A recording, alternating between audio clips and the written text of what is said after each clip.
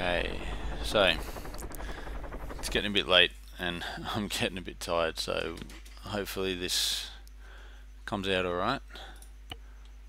But this is the demo of my first adaptation of, or my adaptation of the first Ghost Recon mission from the original Ghost Recon game, and it's using the Australia map, so it kind of works out, but I don't know, the AI are a bit funny on it, so I might go back to the original map that I was using, which was Essica. So hopefully I'll have a playthrough this weekend and see how it goes, but the AI just consistently seem to not move around like they're meant to. Like this dude, for example, will just chill. He'll just hang here and do nothing, even though it's seek and destroy. So yeah, we'll see what happens. I'll run a bunch of tests and see what's going on with them, and maybe go back to Essica, but I'd like to really do it on Australia if I can, because it's Australia and Australia is awesome. So let's give it a roll. At the moment, the way the mission stands, I've run a test, MP test with one other, and it everything seems to work. So a little bit of lag there, but no worries. So Ghost Recon, yeah, I've named it all Shadow Warrior because, I don't know, to separate a little bit from Ghost Recon, but the idea being that you select your role like you would in Ghost Recon when you're selecting your AI teammates. So you select it for yourself though here. So you got your standard roles here. On the left you've got how many slots are available for those dudes. So those will update. So say one of your dudes picks a rifleman, the number will obviously change to 5 then, because one of those 6 would have been taken up. Under sub roles you've got the tooltips coming up to show you what they've got. The sensor is definitely implemented and also definitely tested. I just need to change that. Same with support, so the Minimi, extra ammo, frags, claymores, and the M9. So this little picture here will change. You can see the tooltip there, currently selected role, which is no role selected. If I hit confirm role, it just bounces back up. It also gets rid of that hint, which, you know, might annoy you a bit if you haven't really read it, but yeah, you still need to pick your role. Pressing escape at the moment will quit the menu, but I'll add that in at some point to disable escape. It's an easy addition anyway. So we're going to pick the sensor so I can demonstrate the sensor as well. Also specialist on the right.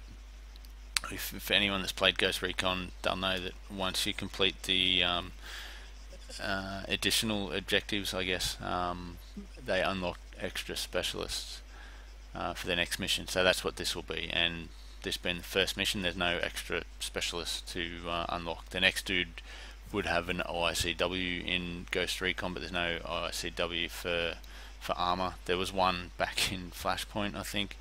Maybe, no, yeah, in Flashpoint I think there was a mod or an add-on that had an OICW, but I don't think I've seen one for, or I've never used one for Armor 1 and 2, and there's nothing for 3, so I can't remember what I've picked, but I know I've made a compromise on that. So anyway, we'll crack on. I'll pick the sensor, and you'll see what I mean with the gear. So you can see it pops up here. That's the screen that you would see in Ghost Recon with a slight edit. I've done the sensor a bit different. Every player in Ghost Recon would have a sensor come up in the bottom of the screen, which would be similar and far less dodgy to what you're going to see in the top left of the screen. And whoever had the sensor would be able to place a sensor down in game. That would then show, I believe, on the map, it would show all units within a certain area that went past it. So it's kind of like having an early warning device, or like an observation point provided by the sensor. So in this case, the one is kind of redundant, because only the dude that picks sensor will have access to the sensor. So I've kind of gone with it like that. I could change it eventually, but I'm not going to now. I like it this way. We'll see how it goes anyway. So confirm role, and bam, I get my stuff. So there's the amazing sensor. Updating, it seems to be a little bit slower than it usually is. Maybe because my computer's been on for a while. Anyway, so you can see it updating there with positions for the enemy. So I've tried to go with the same sensor as Ghost Recon. The little red dot in the middle fits in the right spot that it's meant to, but for anyone that remembers it, it's the inner chevrons, or whatever you want to call them, that would light up with that yellow marker, and the outer ones would light up red when you're being shot at from that direction. So I plan on adding those red shot indicator chevrons later on, but they're not in there just yet. So those yellow ones are still left over from my original sensor HUD, which is a pretty dodgy setup, but it was a nice quick way to sort of at least get a HUD working, and it gave me a chance to figure out transparency with the images as well. So you can see it's transparent there. Yeah, it took me a little while to work that one out with the initial bodgy looking my version of a HUD. As per Ghost Recon, I have an M16A4. It's got an aim point. The little picture of the dude in Ghost Recon, when you pick this guy, has an aim point on his gat.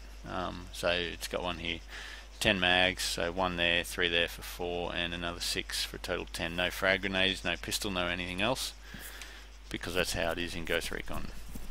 That I will not change.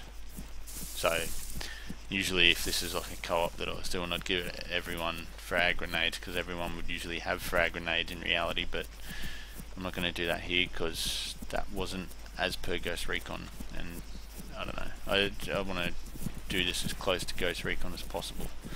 Now, I know there's a position up here. I'm going to either have to move this position to be more in line with the camp to force players to bump it, or move the start location to here. I don't think I'll move the start location because that's kind of an even bigger hill to unnecessarily climb up and over. I don't want to do that. These bushes get in the way, they're annoying. Engage at will. It's cool, but they're kind of annoying. The AI, they are blind and deaf in the Australian map, so although it's cool, I like the Australian map. Yeah, I might just move back onto Essica, at least for the first couple of maps that are supposed to take place in Georgia, I believe, from the original Ghost Recon. And there we go.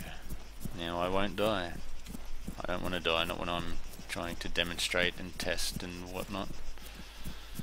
So we'll roll on up to the enemy position and resume this commentary shortly before the firefight breaks out. Okay, in the actual mission, the multiplayer mission, this has just been run from the editor at the moment, but in the MP mission you can revive your player teammates. These are all AI teammates at the moment. In the proper MP version of this, you won't have AI teammates. Not at the moment. I've left them out. Whatever. It wouldn't take much to get them back in, because I've just disabled them at the moment. If I did enable them, it would just be these guys with M16s and extra ammo. That's it.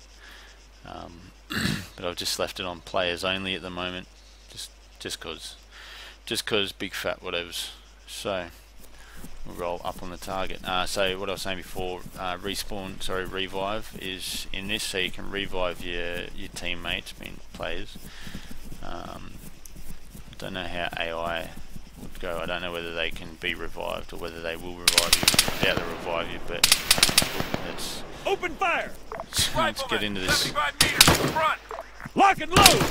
Down MG, 100 meters front. Rifleman, 100 meters front.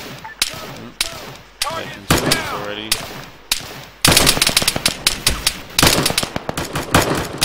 See that? Oh no, he's alright. Soldier, 200 meters front. So you can see that little red circle up the top left, which means there's a bad guy within 50 meters We got a man down. of the player's position. Target down. So obviously that guy was just killed. A teammate has died. He's hit. At least in the editor, you can't revive AI. Don't know about the mission, but whatever. Not much of a concern at the moment.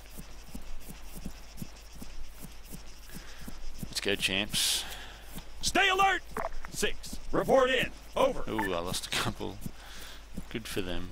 So that's Shit, we got a man down. 50 cal machine gun there. 5. Report in. Go, ooh, Over. oh, I lost a few more than just those guys. I've got one Man dude left. down. Stand up and expose myself.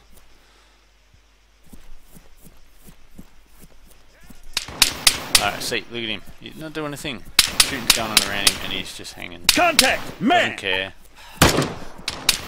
Now he cares. So that's why Contact! I will Soldier! possibly put this back on the X. It's very annoying.